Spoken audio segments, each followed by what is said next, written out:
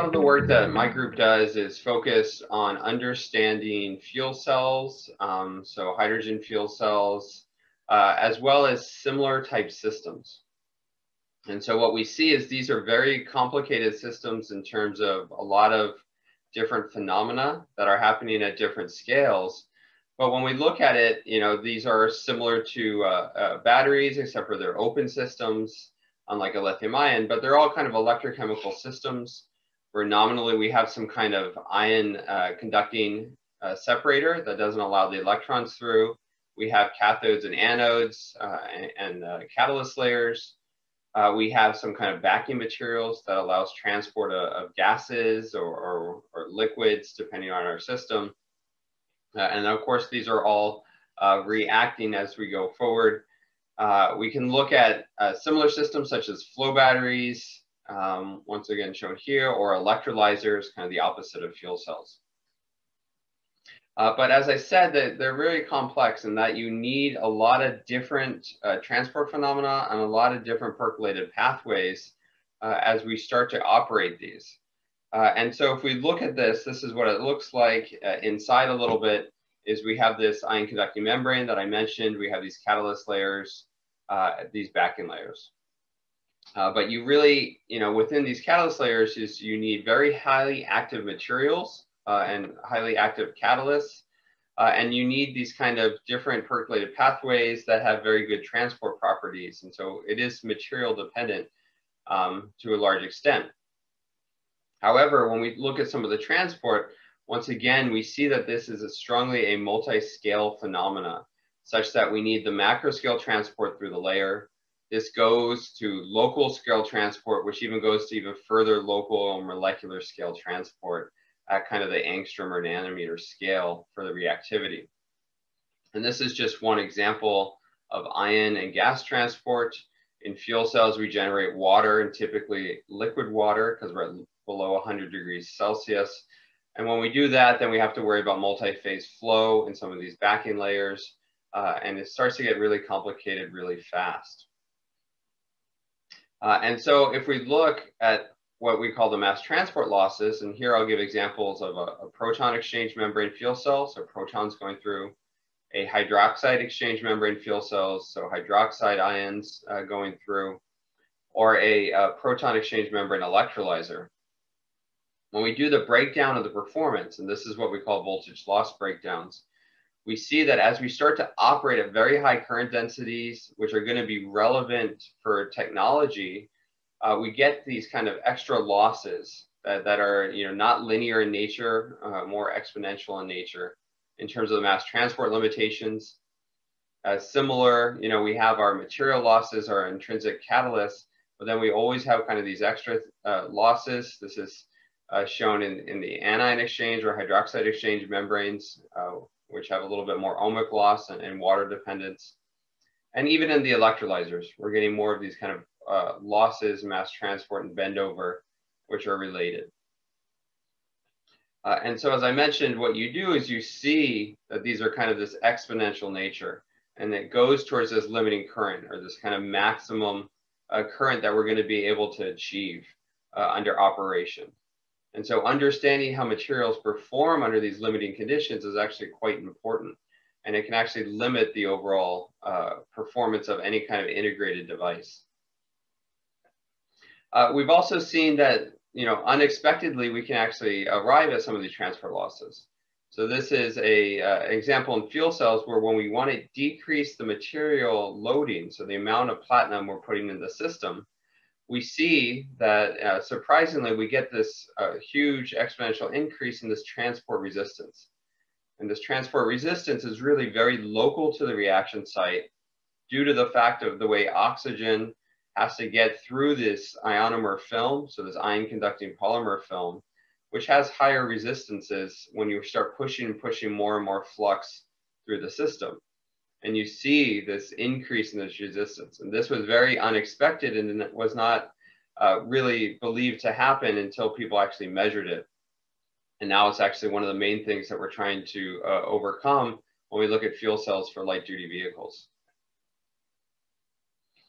And so now for the rest of the talk, I'm going to go through this in a little bit more detail of an example of CO2 reduction. And so this is taking CO2 and reducing it to fuels or value-added chemicals. And so this is a way to close the carbon balance and the CO2 emissions issues.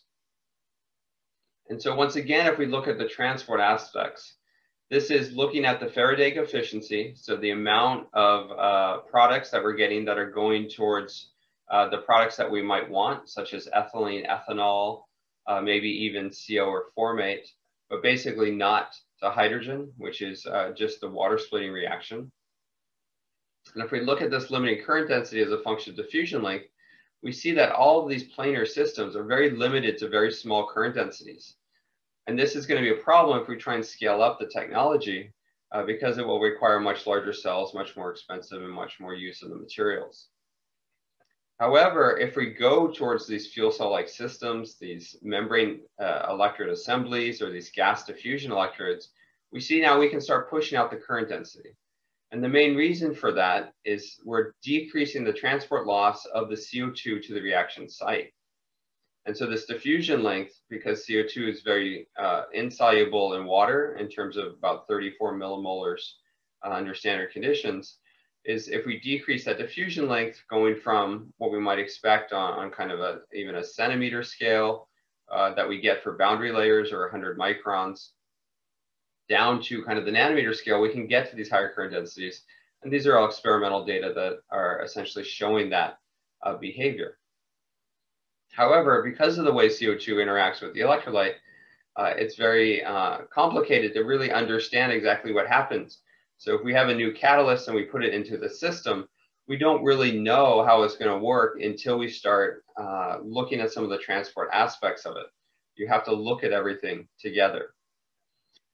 And so what you see here is different devices in the literature that have shown this gas diffusion electrodes. You can get up to higher Faraday efficiencies and higher current densities. And once again, when we move to these kind of systems, if we do a back of the envelope calculation, we're seeing that, what we're trying to do is really decrease not only the CO2 transport, but really the thickness of these layers.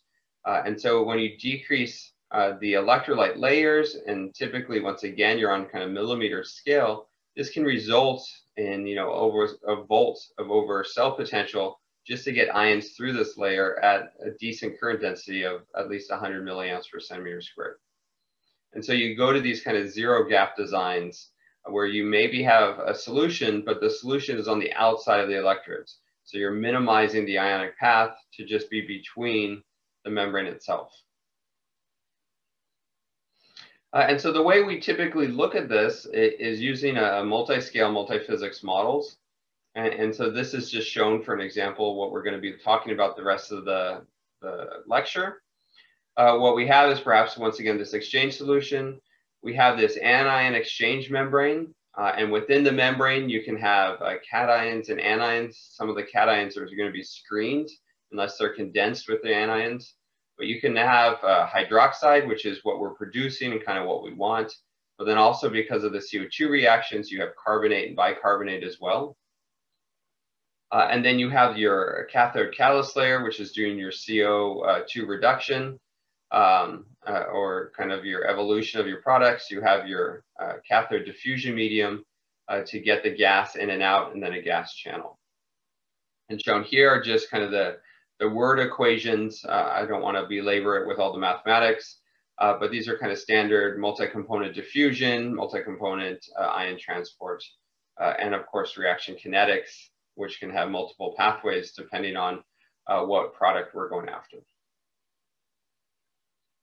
So as I mentioned, one of the things we do have to worry about is kind of these buffer reactions. We know they occur in aqueous electrolytes.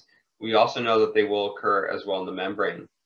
And then what we're looking at in terms of the cathode reduction products is kind of multiple things, hopefully going towards something like ethylene, but hopefully less and minimizing how much hydrogen we actually end up producing. So if we look a little bit at what occurs in the membrane is, although we're generating hydroxide and it's our main species that we want to transport, because of the CO2 reactions, we get these large gradients in bicarbonate and carbonate.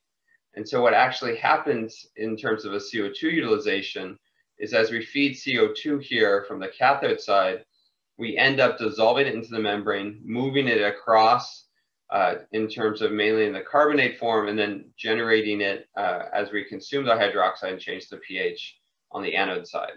So it's actually an efficient way to make a CO2 pump, but of course that limits our utilization. So in order to mitigate that, we need to think of new materials such as bipolar membranes, for example, that might limit the CO2 generation and pump it back towards the cathode where we can utilize it. So now if we look and using the model, once again, we can do these applied voltage breakdowns to really understand as we apply a voltage or apply a potential, what it's actually doing. And so as I mentioned, what we try and do is minimize the ohmic drop and kind of the transport. We minimize the CO2 mass transport resistances. And so what we see here is this ohmic drop is going to be nonlinear with total current density. And a lot of that is due if we look at the water content. And so what's happening is as you start to drive it harder and harder in terms of going up to, an amp per centimeter squared, we're decreasing the amount of water. And that's due to the way the water and the electroosmotic flux and the diffusional flux all interplay with each other, as well as the fact that water is a reactant in a lot of our different reactions. And so if we remember here, you can see that water is a dominant reactant in a lot of the reactions, and it has a different order. So for example, here we need to get 8 in order to make ethylene. If we look, we also get these kind of more thermodynamic based applied voltages breakdown and losses, but these are once again related to kind of transport, because if we look, this is related to the fact that you have different pHs at your 2 different electrodes. And that's just due once again to kind of ohmic losses and how hard we drive the system, such that you get the different pHs will cause these ohmic losses to generate. And what these are kind of what we call Nernstian losses, because they can be predicted by a Nernst equation because of the way the thermodynamics interplays there. So what happens is when I talk, we get to very water limited conditions very fast. And so now, instead of being CO2 limited, what we might have in these aqueous systems, in these membrane electrode assemblies, we're actually water limited. And so this is just shown here in these calculations to where we can see we're starting to consume all the water as we go up towards these higher current densities.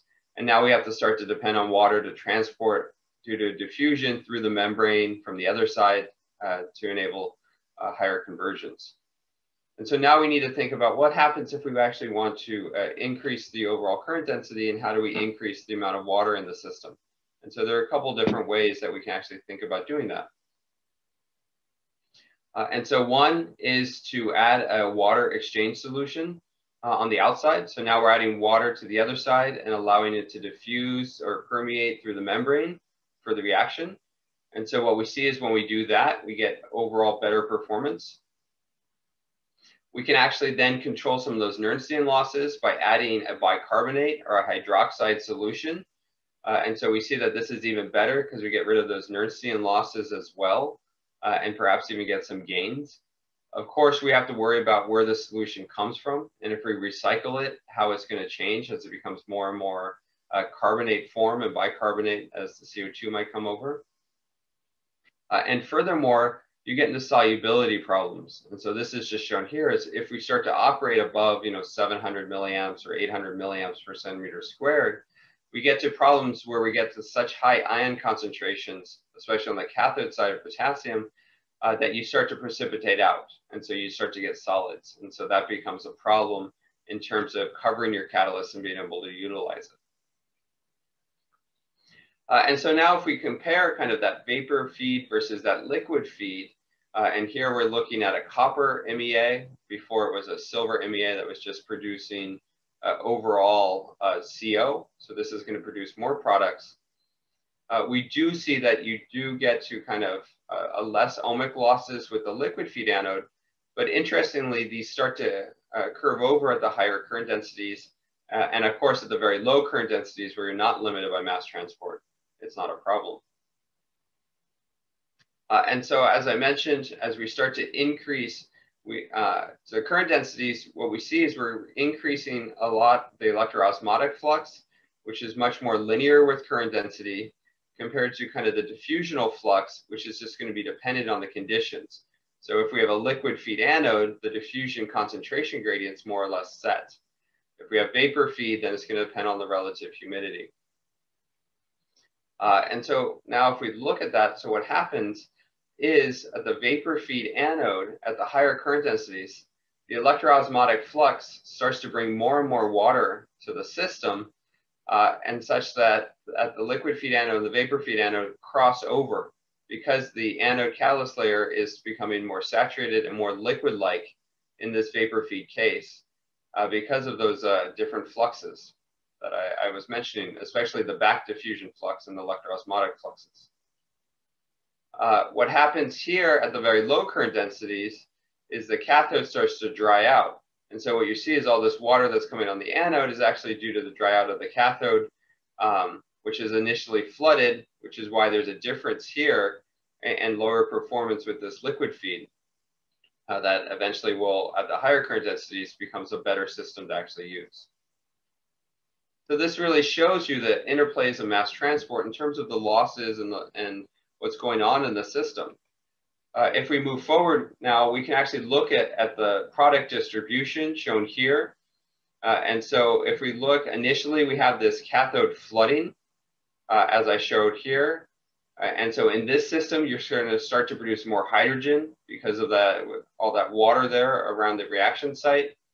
As we start to go to the higher current densities, it starts to dry out, and we're starting to see some of the products we want until we get to the really high current densities, where once again, we get to different types of regimes and different kinetics.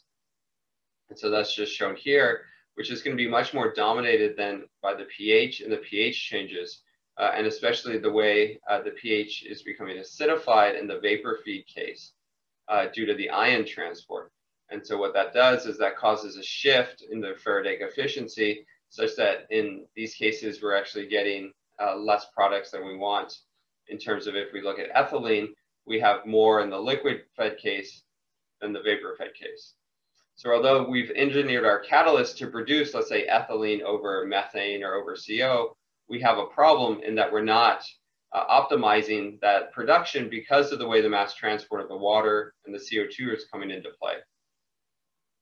This is also shown in terms of the utilization, where in the liquid feed anode, because we have the better ohmic transport in the anion exchange membrane, we have more utilization such that the current density is a little bit flatter compared to the vapor feed anode as shown there. And so there's multiple ways to do this. So another way is, instead of looking at just the vapor feed anode, we can increase the amount of electroosmotic flow in the system by designing new membranes. And so this will bring more water into the system. And so this is shown here in terms of the overpotentials or the total cell potential. We can look at this at the liquid feed anode. We can also increase the temperature. And so as we increase the temperature from, let's say, ambient conditions to about 80 degrees C, we're increasing the amount of water we're bringing into the system from 0.03 bar, or about 3%, to 0.5 bar, or 0.48, about 50% of water at the higher temperatures. And so this is showing, once again, better performance, but without any of the kind of flooding effects that we get with the liquid systems. And so here we're going to look at the product distributions of the partial current densities. And so once again, this is a trade-off between the effects of temperature, the effects of the ohmic effects, the effects of CO2 and flooding. And so we can start to capture, and if we want something like propanol or ethanol, what we're seeing, or ethylene, the liquid feed case is outperforming it. But there's regimes in terms of the applied potentials where we're hitting these kind of sweet spots of the transport of the local pH, and really how we can control the local microenvironments. And so what we see here is we get this sweet spot here of high efficiencies are possible for the liquid feed case. Interestingly, if we look at some of the other cases like ethylene or propylene, what we see is actually the vapor feed case at the higher temperatures is actually performing better. And this is just due to a lot of the reaction kinetics and how they scale with temperature. With formate, we see kind of at the lower overpotentials, definitely with hydrogen as well, at the lower overpotentials is better, and similar to any of the kind of the products. So what we see is really the mass transport is controlling a lot of what happens in the system. And even though we have a good catalyst, it's the transport and really the local microenvironment. We need to think of reactivity as not only just a single catalytic activity, but really what are happening with the local concentrations and how a material is operating within that environment. And finally, we can do optimization studies using the model. And so this is looking at different catalyst layer thicknesses. So as I mentioned, as we change the catalyst layer thickness, we're changing somewhat the utilization and the pH and the CO2 profiles throughout it. Interestingly, for almost all the catalyst layers, except for the very thin one, the total current density and the total cell performance is pretty similar. The polarization curve is similar here. But what we see is there's a differentiation in the product distribution. And once again, this is due to the fact of where that local pH is, where those local concentrations are, and the potential gradients. And so this is just comparing around 4 volts. These things all collapse just due to the fact that they all start just reacting very next to the membrane. But intermediately, we can then think of, once again, these sweet spots of potentials, which might be a function we might be able to control by changing things like the catalyst layer thickness, depending on what product we want. So a final example is to look at this exchange solution. And now what we want to do is, we know that the polarization curve is going to be better because of the fact you have this liquid environment. But what's interesting then is to actually compare the same flux. So this is the same kind of rate or the same amount of work the catalyst is doing. So at the same flux, we're going to have different potentials. But what's interesting here is we have also different product distributions. So although the product distribution is somewhat similar, there are differences. And that's due to the fact that since the applied overpotential is different in these systems, and they scale differently depending on their transport coefficients or transfer coefficients and exchange current densities within the system and the taphole slopes, because of that, you get different product distributions, even though nominally the flux and the local fluxes are the same. So finally, what I'd just like to hope that I showed in the seminar and lecture is that transport phenomena in electrochemical systems plays a very important role in performance. It's really controlling the reactants, the reaction surface. It's really understanding how that microenvironment that sets up and all the local concentrations impact that catalyst materials. And then furthermore, when we take materials and integrate these into these membrane electrode assemblies, it could require new functionalities or new integration schemes to use a material that we might have tested, for example, ex situ. We looked at exchange or full membrane electrode assemblies or gas diffusion electrodes are good for CO2 reduction. We need to consider overall CO2 utilization, and once again, the transport of the ions, the local pH, and the CO2. And to explore a lot of these systems and these fuel cell-like architectures, we like to use mathematical modeling. We believe it's ideally suited for exploring and analyzing the device performance. But of course, more work is needed as we start to build out these systems that are more and more complex. So finally, I'd just like to acknowledge a lot of the researchers, especially Philomena Wang, who is a graduate student of mine. And this is an energy conversion group overlooking the San Francisco Bay. As well as a lot of the CO2 work is all done, was done under the work of the Joint Center of Artificial Photosynthesis, or JCAP. And these are kind of the main CO2 papers, as well as a recent review that we had with some of our colleagues to look at some of these issues of